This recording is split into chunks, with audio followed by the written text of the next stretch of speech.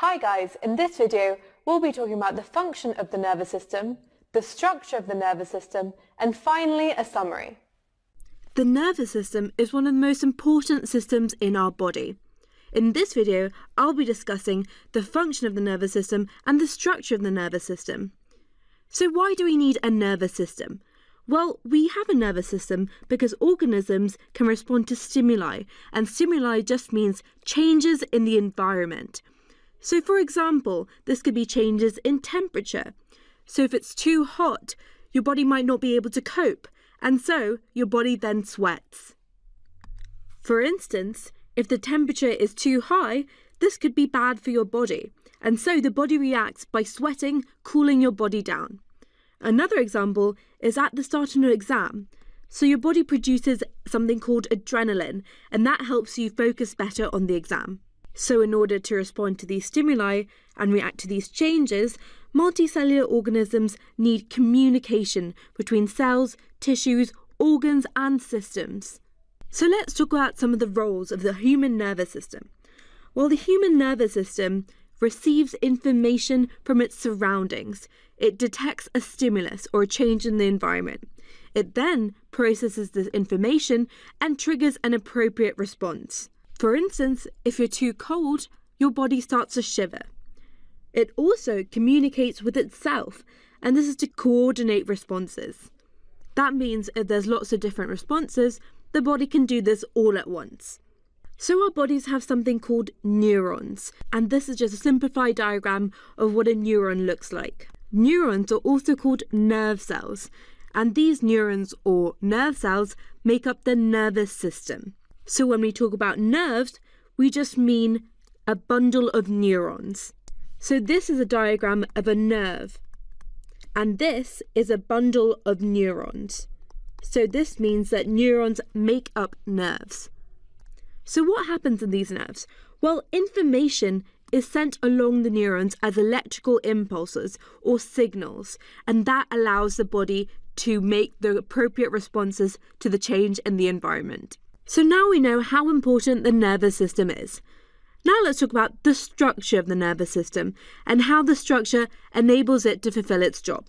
In the nervous system, information is transmitted from the stimulus.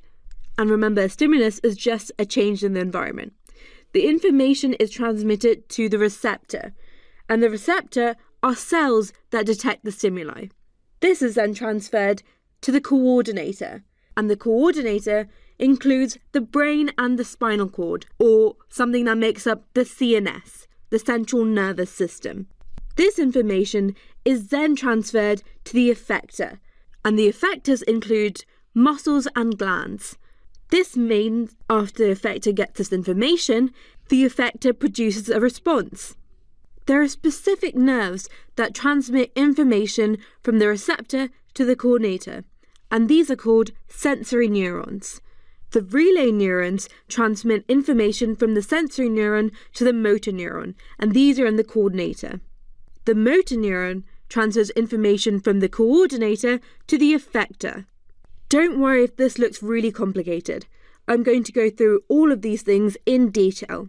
All you need to know so far is that information is transported all over your body through the nervous system. So let's talk about receptors. Well, receptors are what detect stimuli, and they're found in the sense organs. These sense organs include the eyes, the tongue, the nose, and the skin. So all these sense organs contain different types of receptor cells, which detect different stimuli. And let's look at some examples now. Well, the light receptors in the retina of the eye detect light stimuli. There are also taste receptors in the tongue, which detect chemical stimuli. This is what allows you to taste something that's sweet or salty, and the green dots here represent the receptors in your tongue. There are also pressure and temperature receptors in our skin, and that detects pressure and heat respectively. There are also pain receptors, and that detects excess pressure or heat. These are the things that will detect if you touch something like a hot pan. We also have olfactory or smell receptors and taste receptors in the nose, and these detect chemical stimuli. For instance, the nose would detect molecules of perfume and how they smell. So all of these receptors change signals from the environment, or stimuli, into electrical signals, and these travel along neurons to the central nervous system, or CNS. So after your nose detects a perfume, this information would be carried along through neurons to the central nervous system. So the central nervous system is also another name for the coordinator. In vertebrates, which are animals with a backbone, the CNS consists of the brain and the spinal cord. And both of these are really important in coordinating our responses to the stimuli. Now, I talked briefly about sensory neurons. Now I'm going to go through what they are.